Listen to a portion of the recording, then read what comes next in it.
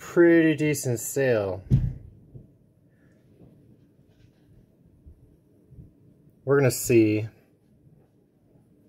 It's worth $8 so far for a little hatchet for $8 with a holding case. I think it's worth $8.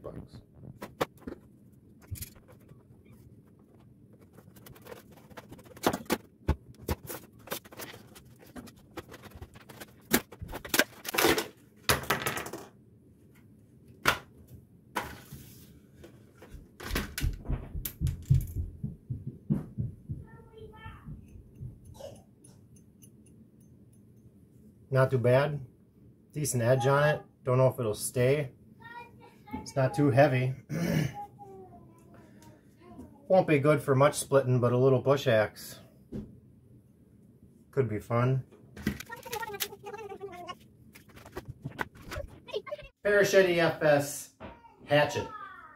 It's got its own sheath, snap at the top. Comes pretty sharp right out of the gate.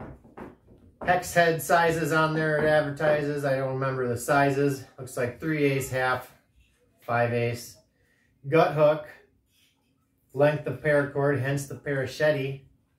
No clue what the FS is. Decent little impulse buy. It's marked down from a $20 bill all the way to $8.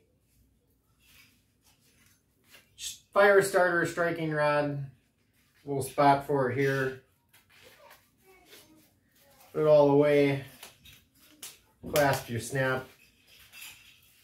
It does have a belt loop if you're wearing a belt. Good deal for $8, Northern Tool. Sharp test.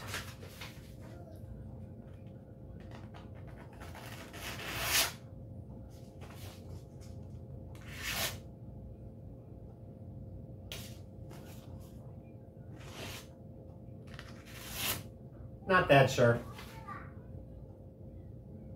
Feels like a decent edge, but the old paper test, not a whole lot. Could use some in sharpening. Just gonna take the beaver teeth here, a couple of swipes, and see if I can't make this edge a little nicer. It doesn't feel like there's a burr or a fold on it. We'll see.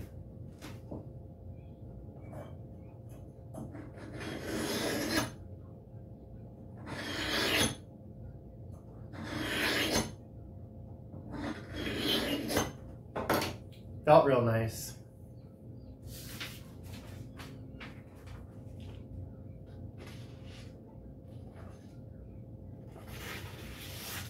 Didn't really help a whole lot. Maybe we'll get out the Lansky sharpening system. A couple curious things to note about this is it's not called a Parahatchet, it's called a Parahatchet. I threw out the packaging right away and I failed to really remember what it was called. There's also, that being said, I mean, there's no markings on here telling you the name. There's fancy emblem, UTS, I don't know what that is. Yeah, UTS registered trademark, made in China, some other numbers, and safety warning, wear safety goggles, user and bystander. So for them to not even put a name on this thing, a little curious to me. So this is called a Parahatchet from Northern Tool. Clearance.